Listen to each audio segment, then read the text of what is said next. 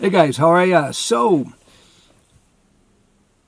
I had a recent experience where, if you've been following my vlogs, about 3 months ago, 4 months ago, I forget now, I lose track of time, I bought a $10,000 professional cinema camera for Canon, C200. Well, it's 7,500 US, 10,000 Canadian, and I added in the fancy lens, and the mic, etc., etc. Boom, boom, boom, bang, bang. It adds up to like 12, 13,000 Canadian, 14,000 or so Canadian with the tax. And I have what I'm filming on now, my Canon 80D, which I've had. So with the cinema camera, I was forced to, because it's got all these fancy controls and, tremendous capabilities, to really dig deep into camera fundamentals, whether it be DSLR, video still camera, that has video capabilities, or the professional video camera. Now, this experience with this device has reminded me of something I talk about all the time. And what do I talk about all the time? I say that at the end of the day, when it comes to all this programming and software development, etc., any skill, business, the fundamentals, the basics, are what separates the pros from the not-so-pros. It's really that. And it's consistent across all disciplines. So I'm talking about programming, I'm talking about business, I'm talking about jiu-jitsu or boxing, any martial art, and, which I've been reminded painfully, same thing with video work. So I bought this thing.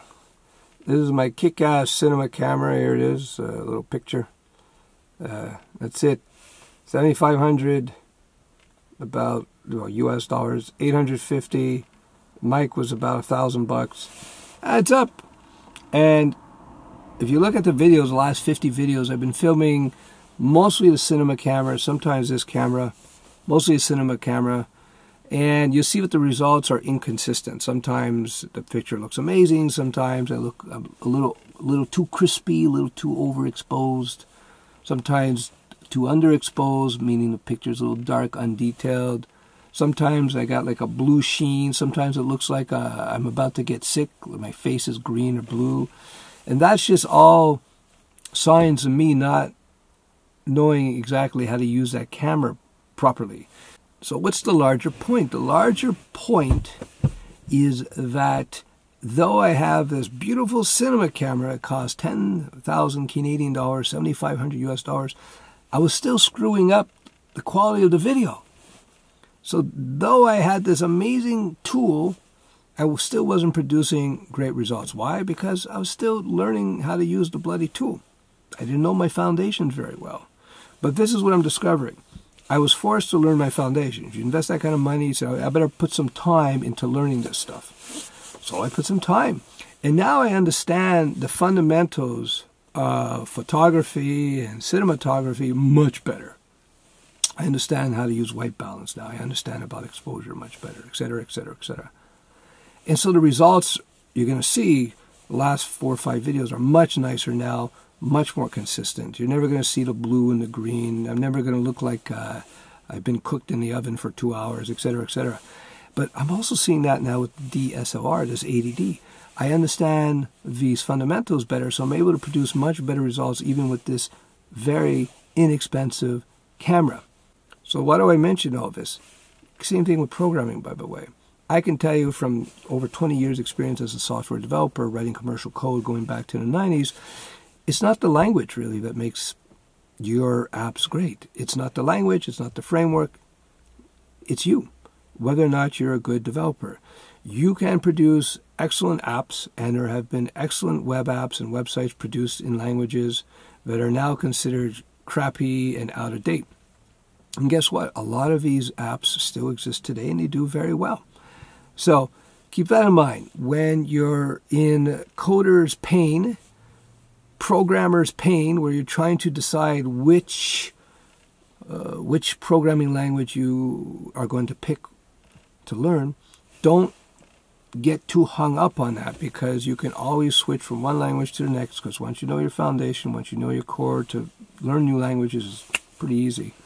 New frameworks, pretty easy. So don't get caught up on that. And number two, understand that what's going to make your apps great is not that you pick the perfect language. What's going to make the apps great is whether you write good code. That's it.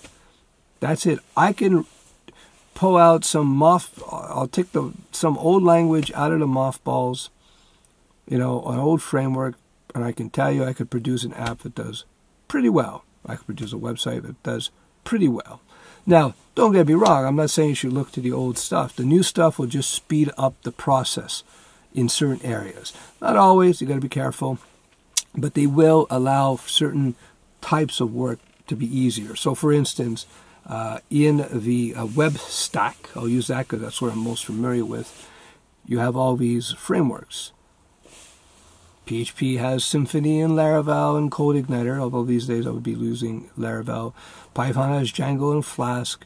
Java has, they still use struts apparently, but Spring is the most popular one. JavaScript, you got Node.js, of course, on the server side, etc., etc., etc. Now, the whole point of these frameworks, and these libraries sometimes, React.js is a library, is that they just really speed up the process. It allows you to do things much more quickly, and that's why you use a framework. That's why you use libraries. So when I was actively writing Java, when Java was my langage de choix, I sort of speak French, given I'm from Quebec. It's my choice language at one point. Java was. I had developed my own MVC framework from scratch because it just made me much more productive. These days, most of the time, I would not be writing my own frameworks. There's so many great frameworks out there, it would be kind of crazy to do it. So there you have it. I hope this lesson sinks in. And the lesson is, knowing your fundamentals is more important than anything else.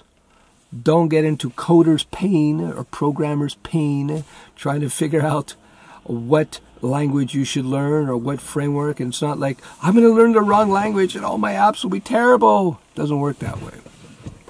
You learn to program well, you write simple modular code as I teach, etc., etc. Doesn't matter what language you do. You're going to produce good software. That's it for now. Oh, here's a tip. Here's a tip. If you want to have people smile at you when you're going to the coffee shop, you're whatever, just random public, you want to smile, or you can get like this. You can get this thing here. This works wonders. I had this. I bought this a couple of years back because I used to wear a shirt like this back in college. And so I bought this pin. I put it on my lapel, and it's pretty good.